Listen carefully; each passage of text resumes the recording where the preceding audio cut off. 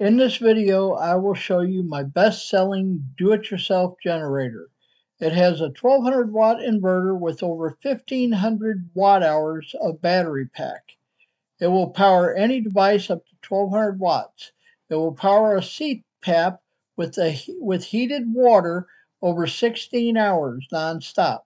Most CPAP generators state they will power a CPAP for 3 to 7 days without recharging.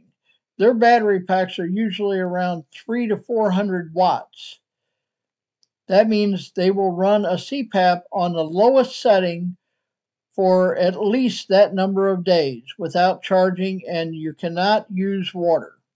The generators I build can run on the highest setting with heated water for over 16 hours. Remember, this generator has over 1500 watt hours of power. To charge all you need is a solar panel or a house charger. Now on to the video. And by the way, if you like this video, like and subscribe, and then hit the bells for notifications as to when I put out a new video. Thank you.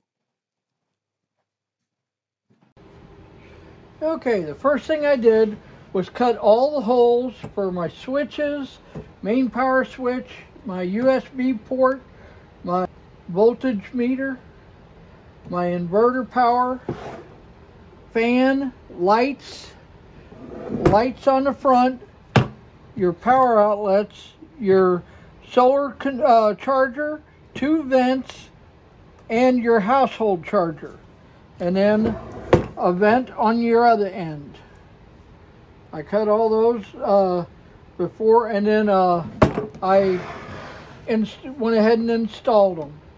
I've already cut all the wires to length for everything that I need.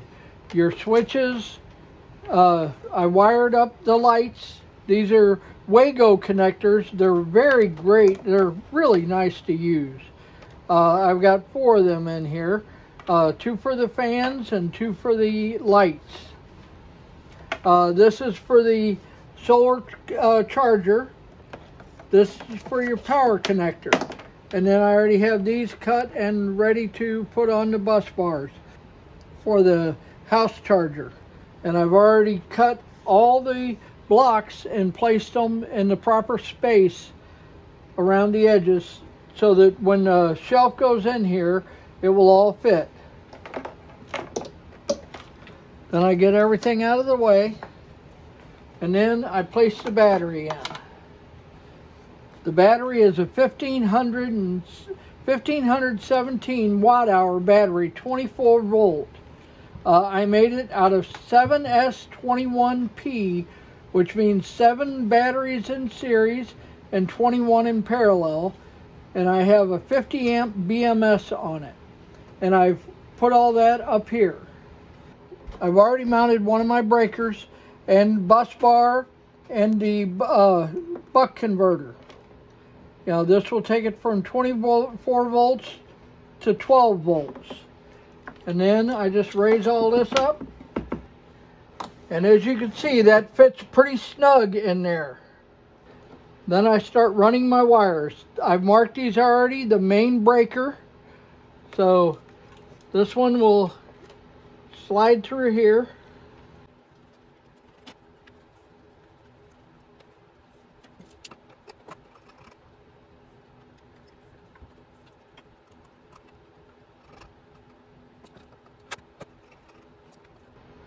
This is my other side of the main breaker, and this then goes to the fuse block here.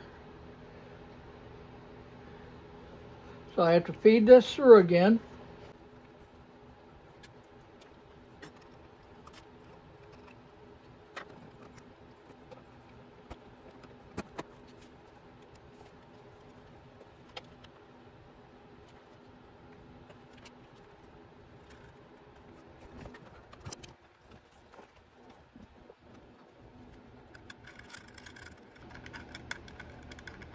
For these, you have to watch buying Chinese parts.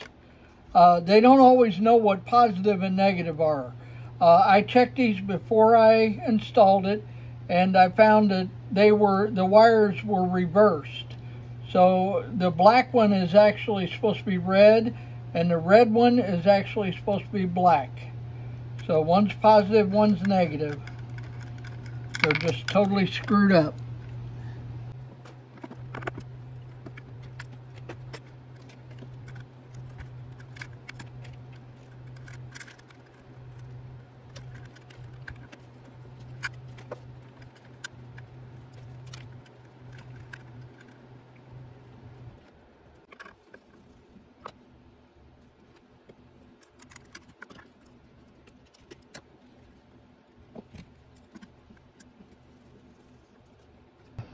I've installed the buck converter to go from 24 to 12 volts with a 20 amp fuse.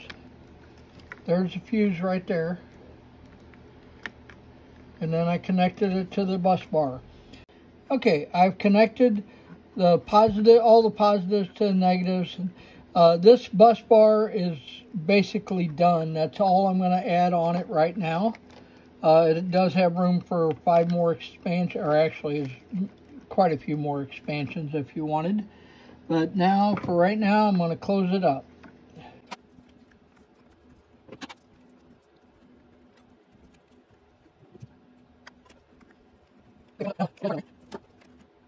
Okay, a minute ago I put the caps on here, but then I realized I didn't have my lights hooked up because I don't want the lights hooked to the fuse panel. I want it to be able to turn it on anytime you need it. So I had to connect the lights to here. So now I'm going to put the caps back on.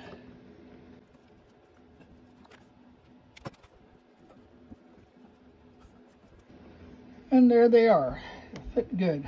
I also had to shift this over because this was too close to this. So now it's all taken care of. This is where the main power is going to go into the battery. I won't plug that in until we're totally done. Okay, these are to the solar charge controller.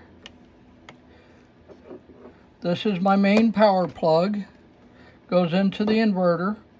This is to the buck converter, which will go into the fuse panel. That way, it goes from 24 to 12 volts. And then this is the fuse for that. So now I'm going to go ahead and bring in the rest of it. Okay, this is the shelf that I cut these blocks of wood to set this shelf on. And I have cutouts in the corners for all the wiring.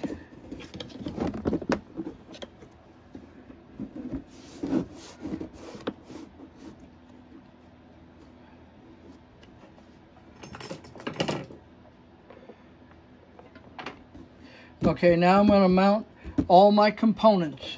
I did forget something on this, because you don't ever want to set anything that might hit the battery.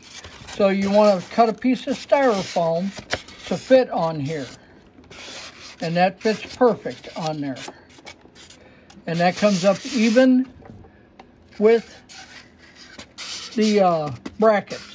So it's totally secured. But you don't want screws or anything to go into your battery. I have already drilled my holes for my inverter, my solar charge controller, and my fuse block. So now I'm going to go ahead and connect those. Okay, it's time for the fun part. All these wires that are loose are going to have to be fed up through the tray, the shelf that this sits on. So here we go. Make sure all the wires are out of the way. The solar charge controller to the battery, which is on this side. The negative is the lower one. So you feed that through there, and the positive through there.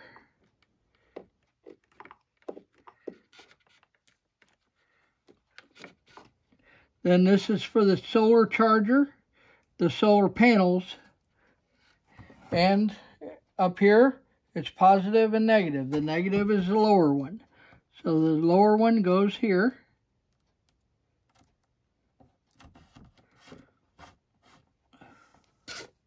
And the positive one goes there.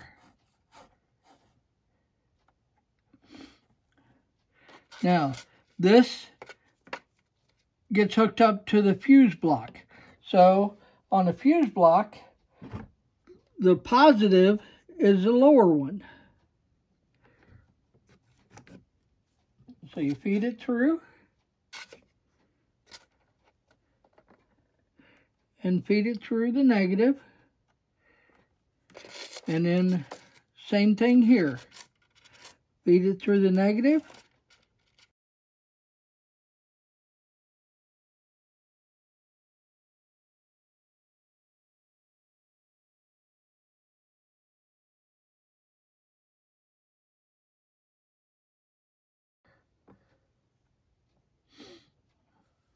Okay, then we're going to cut the wires, and add connectors. Make sure and leave plenty of slack inside.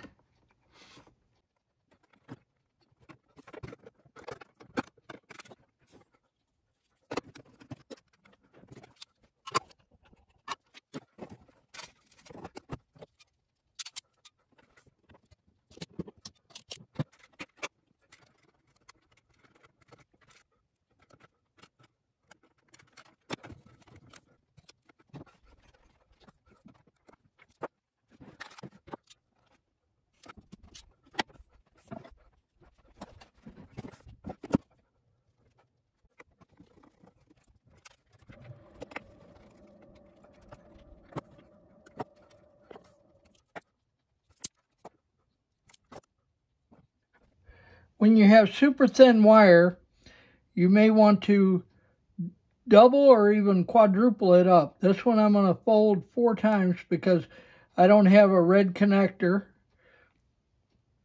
All I have is blue and yellow right now. So I will double this up, or fold it over twice.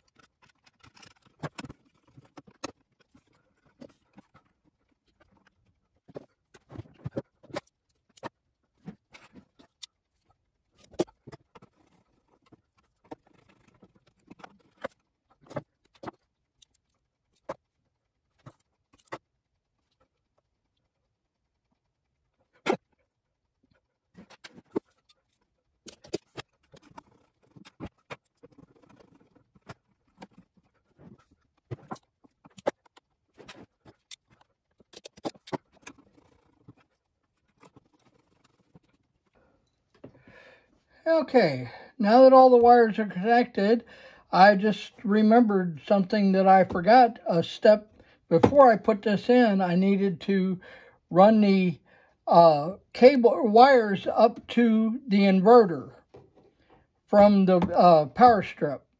So now I'm going to have to do that. Okay, I've got the cables run. I had to hook them to the bus bar down there. And there's positive and negative.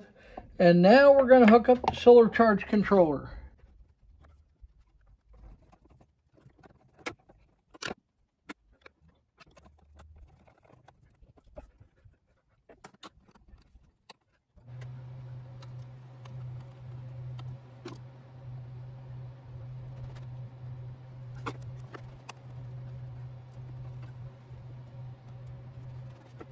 Okay, now we're going to hook up our thermostat for our fans. I've already made up the leads for it.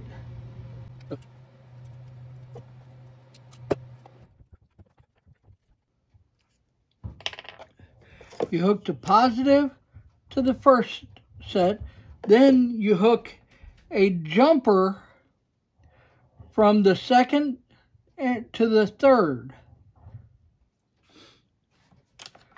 And then you have a jumper here from the positive, or the negative rather. And you have to flatten this out also. Then what I've done, I put sticky tape on the back, peel that off. The next thing I want to do is make the connector for the switch for the inverter. It comes with a 16-foot long cord, which it's way too long for my needs to go into this box. So I make my own. I cut one end off, and then I take my figure out where I need to work it. And it's about 4 inches, maybe a little bit more from the end. So you just press it a little bit harder. You want to break the seal. See? You break the seal, flip it over, and mark the other side. And you want to break the seal out. So just first. And pull out. Then you want to use this RJ9 connector. You'll shove it in here, make sure it's all the way to the top. Then you take the connector, and put it in here. And we're going to do this pin right there. You can do this with wires. It would not be as easy. And this is how we do it. You get it all the way in. And you push down. And you put the seal away.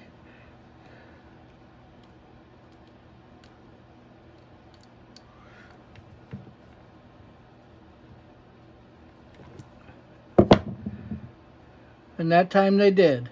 So now we have a good connector.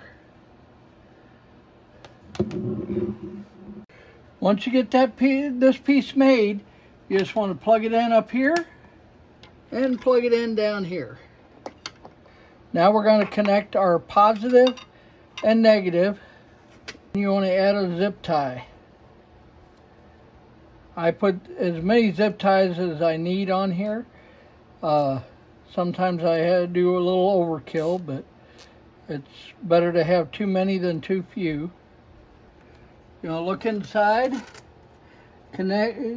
check all your connections, and then reach in and make your connection here. And everything is connected. Next thing we want to do is populate our fuses.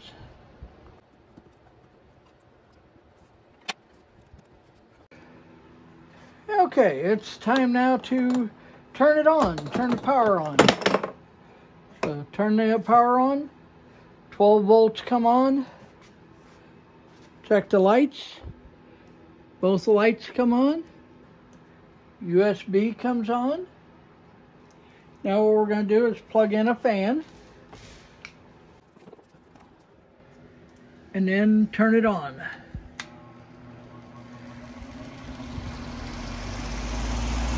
And there it works.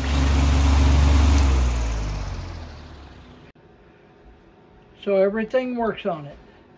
Everything looks good. Okay, it's about time to weigh it, see how much it weighs.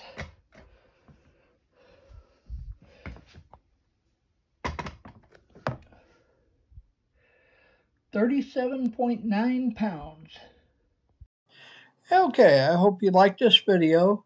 If you did, just please hit the subscribe button and like, and then hit the bells for notifications as to when I make my next video. Thanks for watching.